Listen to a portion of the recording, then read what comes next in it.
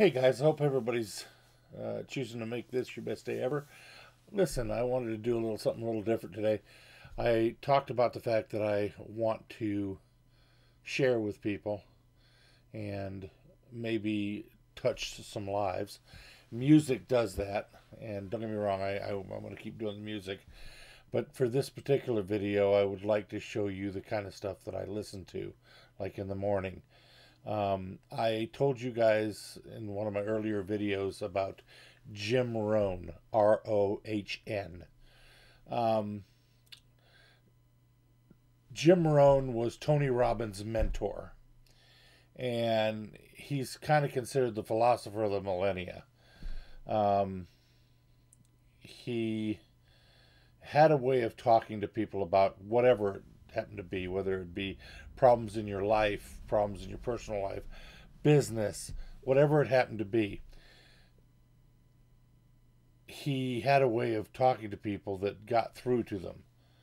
It's the easiest way I can say it is it's sort of like talking crayon, but not making you feel like he's talking crayon.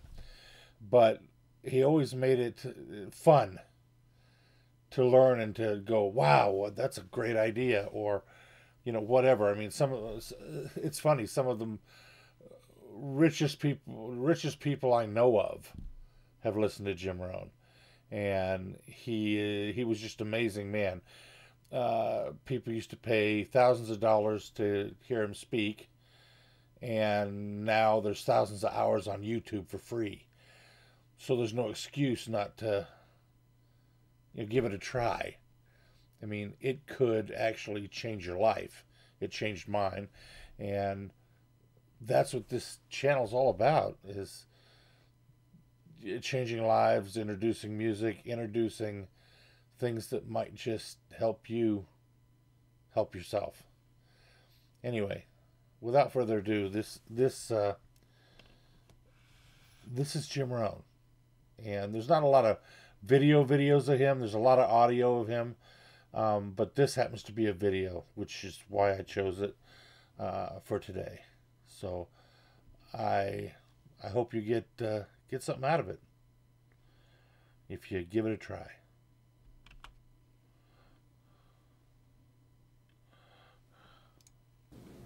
The diseases of attitude.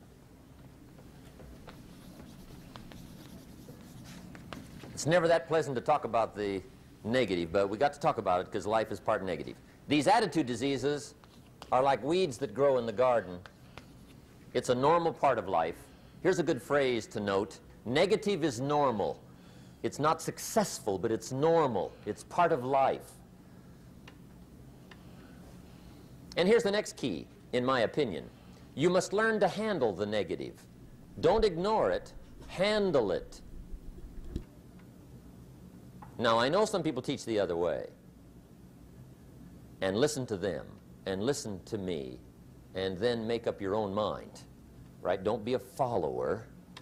Be a student. But I say you got to handle the negative. You don't have to live in it. You don't have to dwell on it. But you do have to handle it, my opinion. I know some people teach, just turn your head real quick and say, there's no weeds, there's no weeds, there's no weeds. They'll take your garden. So you've got to handle the negative. Here's what part of it is. It's called the Great War Between Good and Evil. Mr. Reynolds and I are working on a new book this year called The Great War Between Good and Evil. And there is a war on. The minute you were born, you got involved in the war between good and evil, between darkness and light, between negative and positive, between evil and good, between tyranny and democracy, between weeds and human activity. I mean, the war is on. If democracy sleeps, guess who never sleeps? Tyranny. In the absence of light, guess what's automatic? Darkness. If good does not arouse itself and become active, guess what moves in? Evil. It's a war. a mental war, a physical war, a financial war, between enterprise and ease, between accomplishment and failure. It's a war. That's why there's an Old Testament phrase that gives the best advice for human activity when it says, 6 days labor, 1 day rest. Now, I'm sure we've taken that to mean don't work all 7 days, take one off. Here's what it also means. Only take one off. Or you're liable to lose the war. Now, we've got it down to 5 and 2. And maybe that's not too dangerous. I don't know. If God would have thought of 5 and 2, he might have made it 5 and 2. I don't know. You can't think of everything. But here's what it does mean. Enterprise is better than ease. If you rest too long, the jungle overtakes the village. Now here's the good news about the war between good and evil. Evil is no match for good, but good must be active. Weeds are no match for human activity, but if you stand still, how far in will they come? All the way. They'll grow right up around your shoes. But if you get busy, how far back can you take them? As far as you wish. They're no match, but you must be active. That's why the 6 and 1. Make sure you're not losing the war by taking off too much. Guess what the average years are after retirement? 6. 6. Which means don't retire. Your chances are too slim. Okay. The war between good and evil, the weeds. You got to make sure you recognize the negative, handle it, deal with it, and then go on. Let's make a list of the diseases of attitude that can wreck all your chances to do well. One of the words that destroys everything is called neglect. Neglect.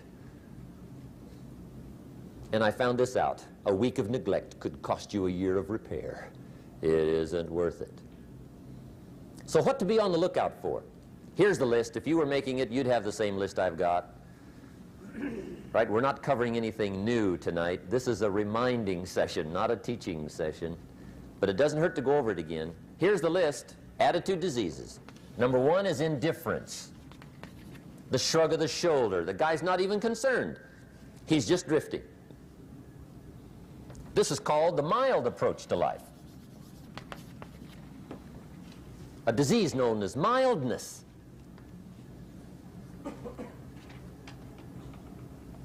The guy says, well, I can't see getting all that worked up. Well, to be any kind of winner, you got to get worked up. There's one problem with drift. You cannot drift to the top of the mountain. And the good Lord said in the closing chapters of the Bible, here's the best way to live, one way or the other. That's best. Hot or what's next best? Cold is next best to hot. Not the half-baked middle, lukewarm, not too hot, not too cold. What a sad way to live. I think what it means is pick a direction and go with everything you got. Just pick one and go. Somebody says, yeah, but what if it's the wrong direction? You'll find out quicker. It won't take you 25 years to wake up and say, oh no, I've been walking the wrong road. I told my staff the other day, next best to prosperity is adversity. If one doesn't get you, pray for the other. We all do better from one of 2 reasons, inspiration or desperation. And I don't wish anything bad on you tonight, but if you're not inspired, I hope a wagon comes down your rut.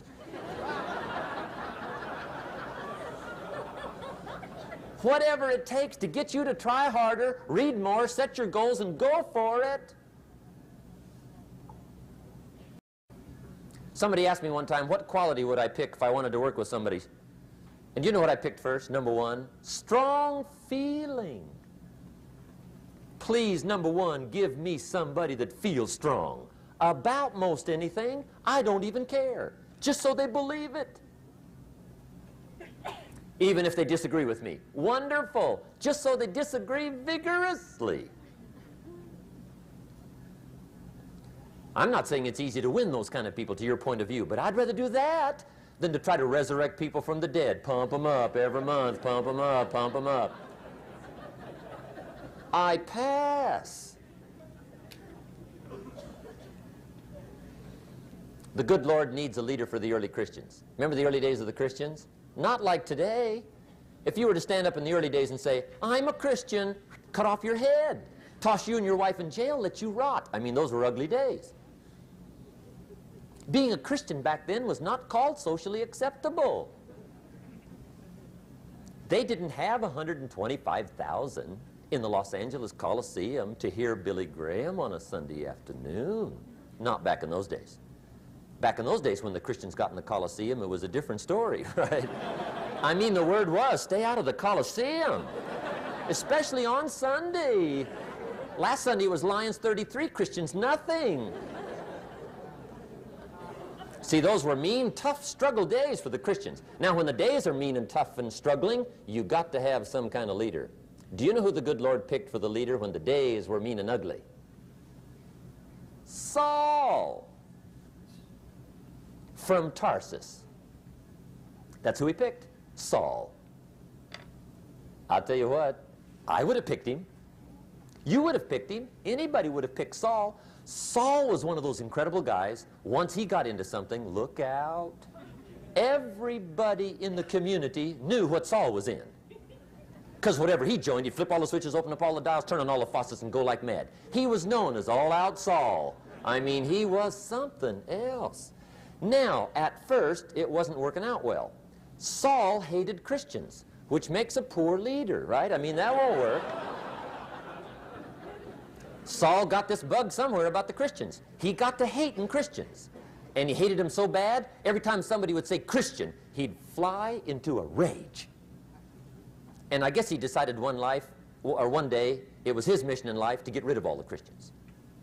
He was Saul anyhow, could do most anything he wanted to.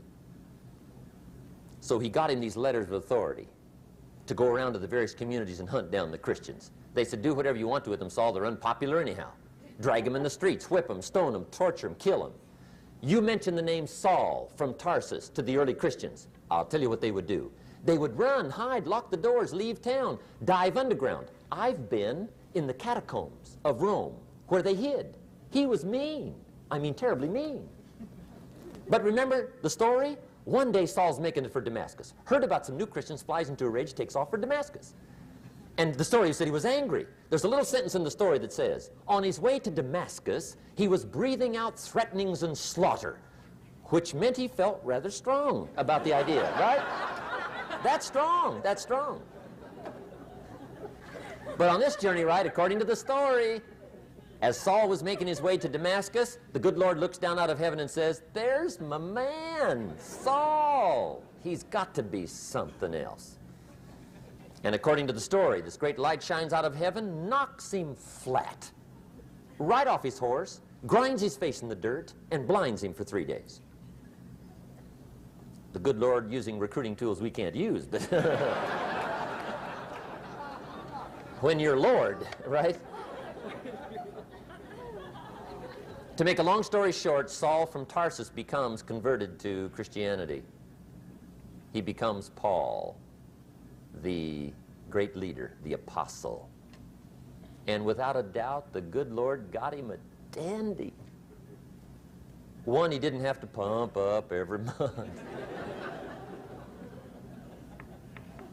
In one of his later writings, he said, the things I once hated, I now love. The things I once loved, I now hate. See, that's strong. Here's the key to the good life. Learn to put everything you've got into everything you do. Whatever you are doing, pour it on. It will quickly open up into opportunity or quickly disclose to you that you ought to be doing something else. The delusion is, if I had a better job, I'd really pour it on. See, that's delusion. Wherever you are, pour it on.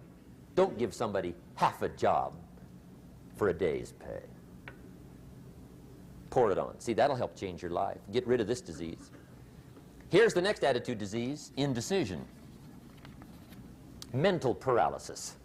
The guy can't make up his mind and it becomes a disease. Pretty soon he knows he's got it. The guy says, well, I know I'm on the fence. But he says, what if I get off on the wrong side? Listen, after a while it doesn't matter. Just get off. Any side will do. A life full of adventure is a life full of many decisions. The ones that turn out to be wrong give you better experience to make better decisions. So don't see how many decisions you can get out of, see how many you can get into. That's where the adventure is. So shake off this disease, indecision. The next one is doubt. Doubt's like a plague. And one of the worst is self-doubt. There are many, but that's one of the worst. The guy doubts himself. Doubts if it'll last that long for him. Doubts if he can do that well. Doubts if he can make that much. Doubts if he can accomplish all that. A chronic, excellent self-doubter. You can imagine what damage that does to your future. So here's the key. Turn this coin over and become a believer. And there's many things to believe in. One of the majors is yourself. The understanding of self-worth is the beginning of progress. Now, if those three don't get you, this one will. Worry. That's a devastating disease. Worry. Worry causes health problems, social problems, personal problems, family problems. It's devastating. Worry long enough, it'll drop you to your knees. Could reduce you to begging. I know how bad this one is. I used to have it bad. I used to be known as a super worrier. Not a super warrior. No, super worrier. My family wished I'd have been a warrior.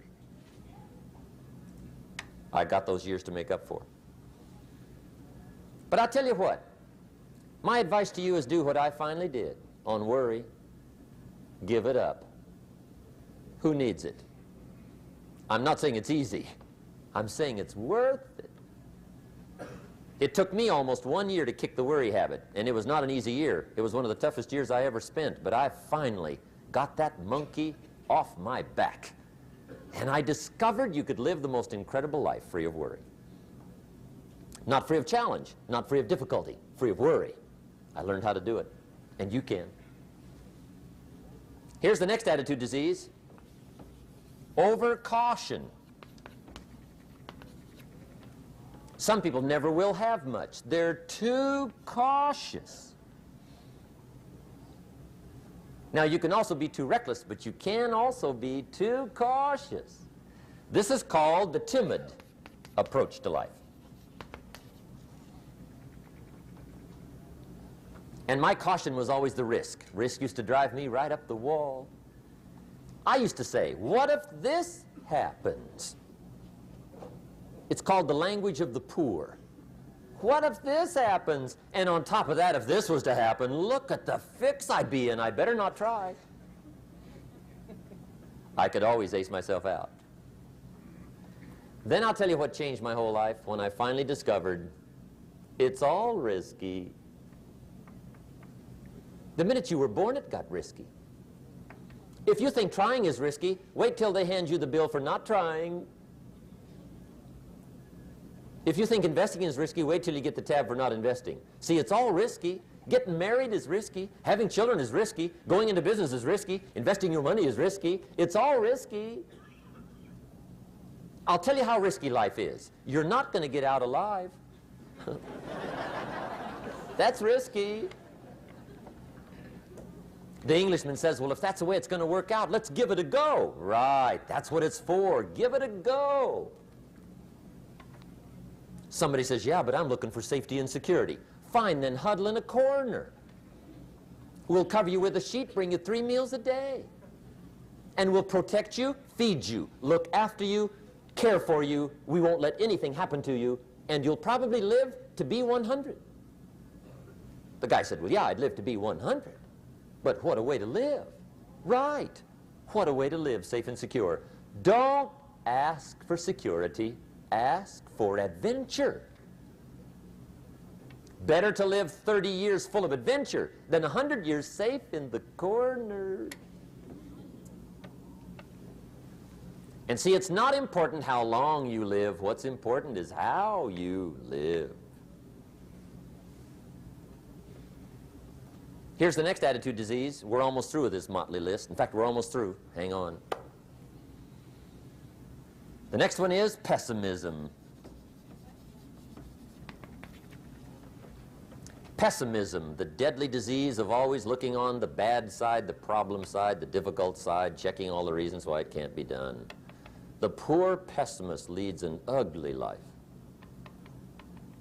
He doesn't try to figure out what's right. He tries to figure out what's wrong.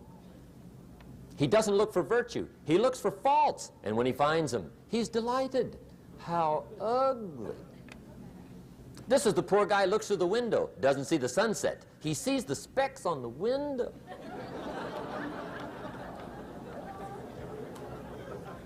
And this is the poor guy, right, who rushes up, takes such leave of his senses. This guy rushes up and he says, I've got 5 good reasons why it won't work.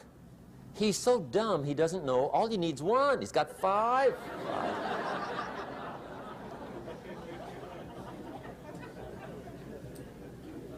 To the pessimist, the glass is always half empty.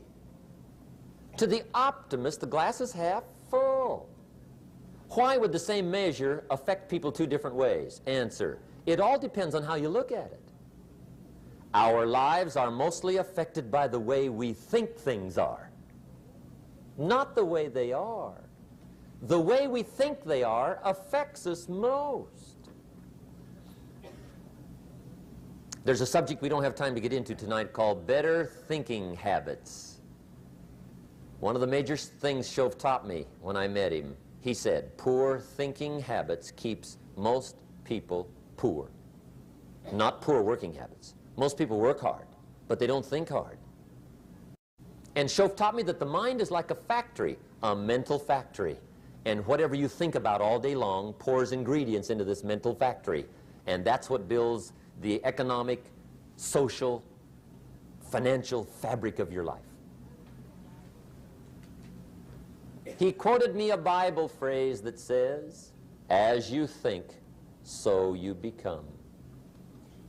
How awesome. When he talked about poor thinking habits, he had me. I used to start the day reading the morning newspaper. I mean, you can believe that or not.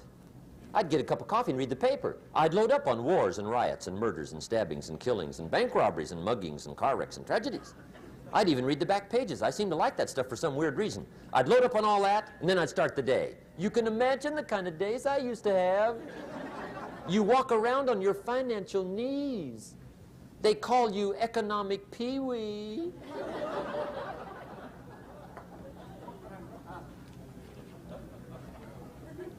The guy says, I want to be a great leader. Wonderful. The first thing we do is follow him to his house. When we get there, we walk in and check his library, number 1. Somebody says, well, why check his library? The reason is because what a man reads pours massive ingredients into his mental factory, and the fabric of his life is built from those ingredients. You would not believe what some people have got in their house to read. You would not believe. One of the best dressed up words I know for a lot of it is trash. Can you imagine dumping a barrel of trash into this mental factory every day and coming out with a rich, dynamic, positive life? It can't be done. You might as well try making a cake with cement. The kids back in Danbury, Connecticut, high school, they're asking me questions one day. I'm talking to the kids. Kids got good questions these days. One of them said to me, Mr. Rohn, how do you build the good life? I said, it's simple. It's not easy, but it's simple. Here's how you build anything. Select the right ingredients, keep out the wrong ingredients, and it starts with thought. Everything starts with thought. So you must be wise, and careful what you think about, because that starts everything. You got to be wise and careful. I asked the kids, what would happen if somebody dropped sugar in my coffee? They said, well, you'd be okay. I said, what if somebody dropped strychnine in my coffee? They said, well, you'd be dead. I said, correct. Lesson 1. Life is both sugar and strychnine. You gotta be careful. I said, what if my worst enemy drops in the sugar? They said, will you be okay? I said, what if my best friend, even by accident, drops in the strychnine? They said, well, you'd be dead. I said, correct. Lesson 2, watch your coffee.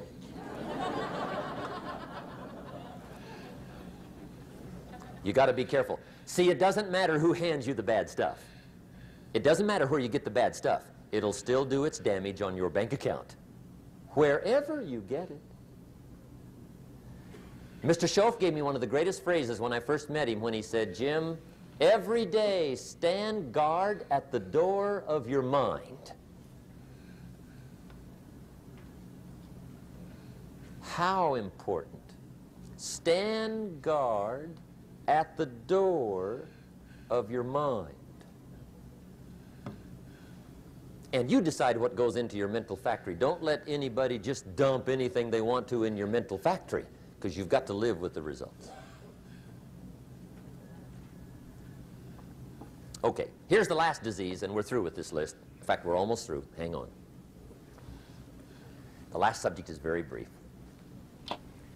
The last disease, but this one is deadly. Engage in this one, indulge in it even slightly, and you might as well forget the future, because it's going to forget you. Complaining, crying, whining, griping, a Bible word called murmuring. See, that'll ace your future. Spend 5 minutes complaining, and you have wasted 5. And you may have begun what's known as economic cancer of the bone. Surely they will soon haul you off into a financial desert and there let you choke on the dust of your own regret. I hope I said that well, so you won't forget. It's a deadly disease.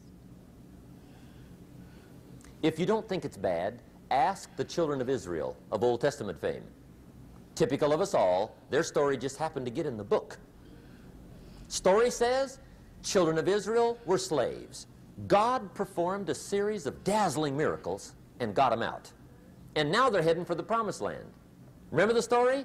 Heading for the promised land. Tragedy of the story, they never got there. Reason. From day one, they started to complain. They griped about the water. They griped about the weather. They whined and cried and griped about the food. They griped about the leadership. They whined and cried because it was too far, too cold, too hot, too difficult, too miserable. I mean, they whined and cried for years. Finally, God said, I've had it, trip canceled. Or something like that. The story says they died in the desert, never got to the promised land. Which I think means 2 things. Indulge in this long enough, you get your future canceled. And I guess it also means even God himself can only take so much.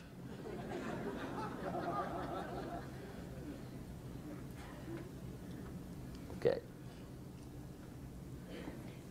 Just be on the lookout of the things that can destroy all the good you start. The war is on.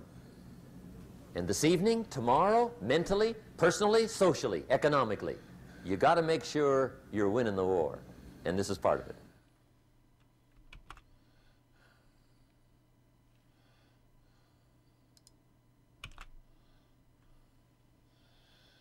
All right. That was Jim Rohn.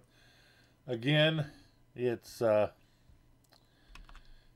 something. He does everything from business to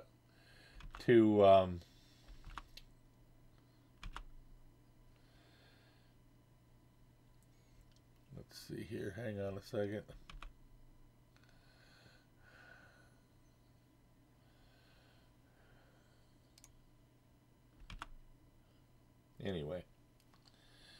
He does everything from business to personal to just being you. Not just your relationships or whatever, but there he talked about a little everything. But if you really listen to the man, I mean, really listen to him, you learn. You just learn. He gives you fun ways to look at things. The Shoaf he was talking about, that's Earl Shoaf. That was Jim's mentor. And then, of course, Jim went on to mentor Tony Robbins, who is huge today. But, like I said, you can find Jim Rohn on YouTube. You can find him in books. You can, the best book I ever read took me 4 years of people telling me, read this book, it'll change your life. Read this book, it'll change your life. Well, I've never liked to read, so I listened to books. Well, I listened to the books, and it was called 12 Pillars of Success. The reason I didn't want to read the book was because it sounds like a cheerleader book, and I hate that kind of crap. I hate the rah-rah stuff. But it wasn't that. It was an actual fictional tale. But I learned so much from it. It took me 2 hours to listen to it, and I listen to it about once a month now, and every single time that I listen to it, I pick up something different. It is an amazing thing when you can have a book that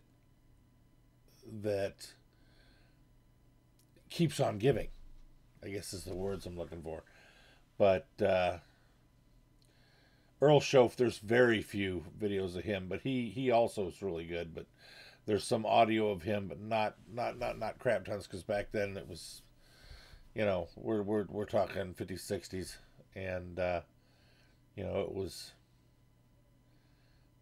there wasn't a lot of video going on back then. But I hope you guys got something out of this, and I hope you go and visit some Jim Rohn videos. Some of them are on there 6 hours long.